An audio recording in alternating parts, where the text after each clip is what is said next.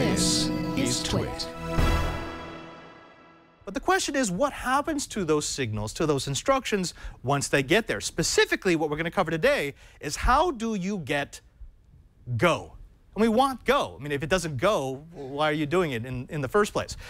So what we need to do is we need to talk about the power plant. That's right, the little electric motors, and we're talking about electric here. You can buy these with nitro-fueled, but let's do electric because, again, I don't like people who blow themselves up. We want to show you the two different types of electric motors that you can get for your RC models. Now, specifically, they're called brushed and brushless. Now, I know we're going to get technical here, but this is know-how. You're all geniuses, so you'll be able to figure this out really quickly, and you understand why one is important, why it's important to know one from the other. Now, a brushed motor is very simple. Tony, if you go ahead and bring up there we go. So this is what a brushed motor looks like. This is in its most basic form. You've got a battery, you've got that, which is a power source. You've got an armature that contains the shaft, a tightly wound coil of wire, a commutator, and the assembly into which the armature is mounted, which will contain the brushes, as you can see, a rotating mount, which allows the armature to spin on its axis, and a permanent magnet. You could actually build this. This is a perfect model of something that you could throw together in a garage and you would get rotational motion out of it. Now, the way that it works is this. If you go ahead and forward to that next video, the battery provides current to the brushes. Now, the brushes are going to make contact with the commutator, and the commutator will allow the current to flow through the wire loop. Go ahead and there you go. Now, the current flows through a loop of wire, which will create a magnetic field. I mean, if you've ever done this in grade school, if you put current through a coil of copper cable, it will create a positive and a negative pole. In other words, it's an electromagnet. Well, when you create that magnetic field, the magnetic field will interact with the magnetic field of the permanent magnet, which will also have a positive pole and a negative pole. Now, okay, here we go, magnetism 101. Like poles will repel, and opposite poles will attract.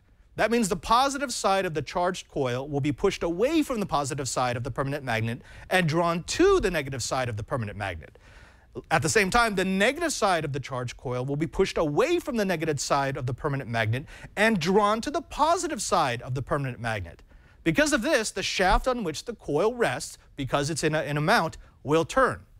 However, if that's all it was, then it would stop at 179 degrees. It would turn one way until the poles were lined up, negative to positive on both sides, and then it would turn no more. Obviously, 179 degrees of motion isn't really enough for us. We want to get constant motion, we want to get constant movement, we want to get constant power out of our motors. So, all electric motors depend on one important thing. The secret is the commutator.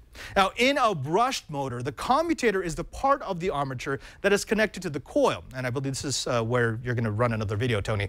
That makes the electromagnetic field that connects to the brushes on the assembly. Now, the commutator has two jobs. The first is to transfer power from a fixed point to the armature. Imagine you've got a rotating assembly. So obviously you can't just have a wire that brings current into the coil, because eventually the wire would run out of length, it would spool around itself, and it would break.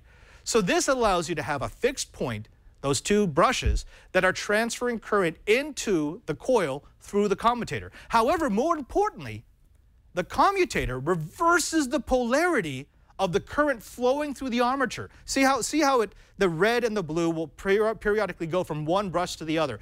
Every time they go from one brush to the next, they will flip polarity. And every time they flip polarity, they will flip the magnetic field being generated by the coil.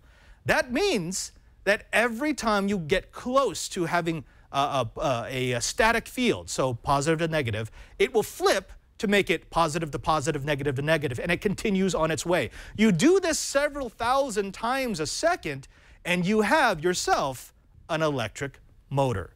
There you go, folks. There is a brushed DC motor. Now, brushed DC motors have a couple advantages. The first is they're actually pretty cheap. We've been making these things for over 150 years, so we've kind of got the technology down. They're very easy to control as far as speed is concerned, because there's only one control: power. You dump more current into the motor, it goes faster. It's actually pretty simple. There's no voodoo. There's no magnetism. I mean, there is magnetism. There's no ICs in here. There's no electronic sensors. It's a simple, dumb electronic device. Put power in, get motion out.